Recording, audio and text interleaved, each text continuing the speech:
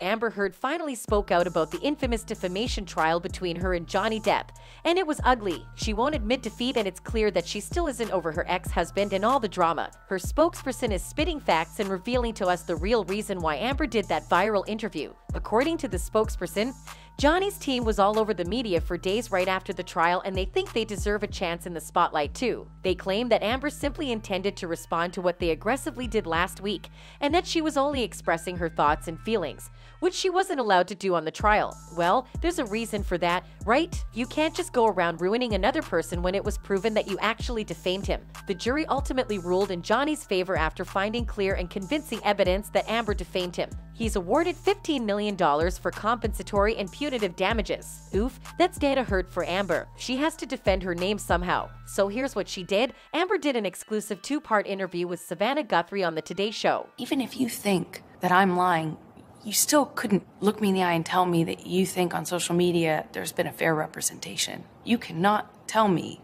that you think that this has been fair. The actress made it clear that she won't back down and will always stand by her statement that Johnny Depp physically and psychologically abused her. Do you stand by your testimony and your accusations against Johnny Depp about abuse? Of course, to my dying day, will stand by every word of my testimony. Even though it was proven that she did all this to defame him, she's still defending her op-ed piece on the Washington Post too. When asked why she wrote it, she reasons out that she did it because she was loaning her voice to a bigger cultural conversation that time.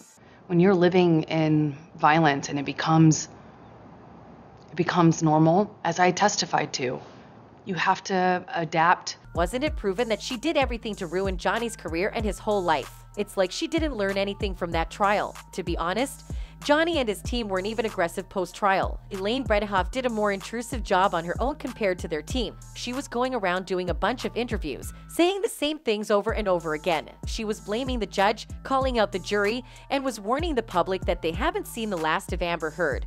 All at the same time. We've seen Johnny's lawyers on screen maybe once or twice, and they didn't do anything offensive like her. They actually expressed their disappointment on the slander Elaine is doing, but they didn't say mean things about her. Ah yes, professionals. We wished Amber and her team were like that. We don't get what they mean by aggressively.